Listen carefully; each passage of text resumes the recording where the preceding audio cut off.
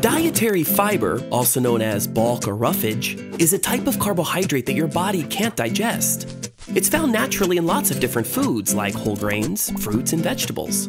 It's also added to some processed foods like cereal and bread. There are two types of fiber, soluble if it dissolves in water, and insoluble if it doesn't. Soluble fiber absorbs water and turns into gel, which slows down digestion, helps you feel full, and lowers your blood sugar level.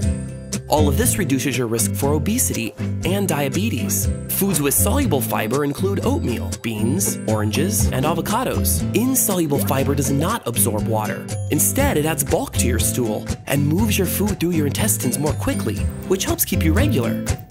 Insoluble fiber also lowers your risk for heart disease and certain cancers. So load up on things like whole grains, lentils, flax seeds, and crunchy vegetables. Fiber is essential for your health.